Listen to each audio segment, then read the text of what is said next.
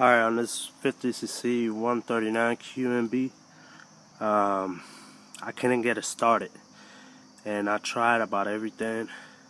I even opened the engine and put it back together, and I did some research. Just come to find out my valve for my exhaust pipe is bad.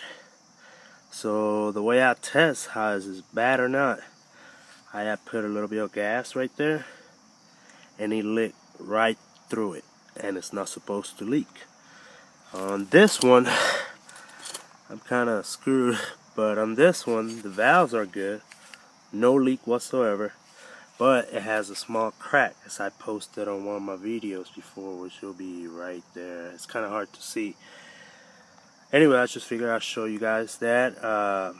The reason why I think I burned my valves, they might have been either a little too loose, or I was burning too lean gas.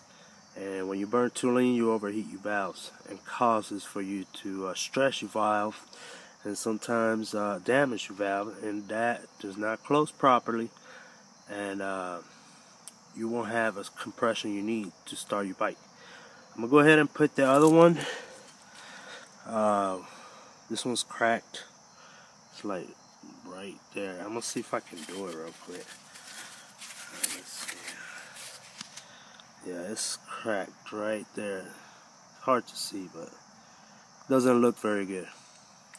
Anyway, guys, thank you for watching, and hopefully this helps. If you have any questions, just comment on the video. Thank you.